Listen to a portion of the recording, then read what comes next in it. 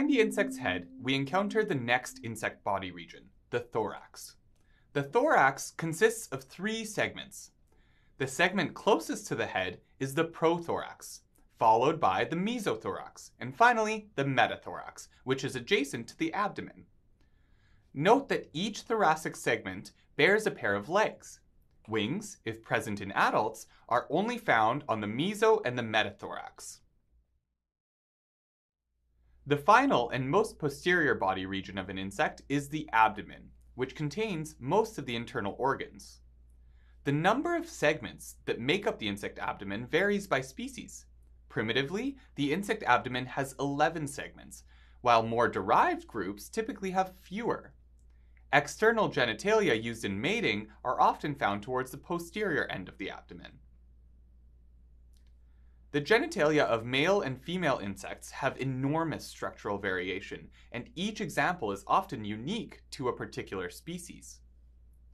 The male sexual organ is called the aedeagus, and is usually protected inside the body until mating begins. A major part of the aedeagus is the penis, a tube-like organ which delivers sperm. The aedeagus may also include small claspers, which allow the male to hold on to the female during copulation.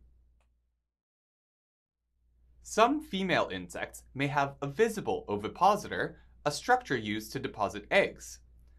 Other females have telescoping ovipositors that can retract back into the body between egg-laying sessions.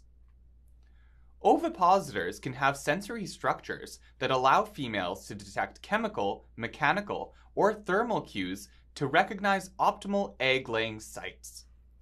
In some parasitic Hymenoptera, such as the ichneumonid wasps, the ovipositor can be extremely long, especially if eggs need to be deposited in an insect host that is hidden deep within plant tissues.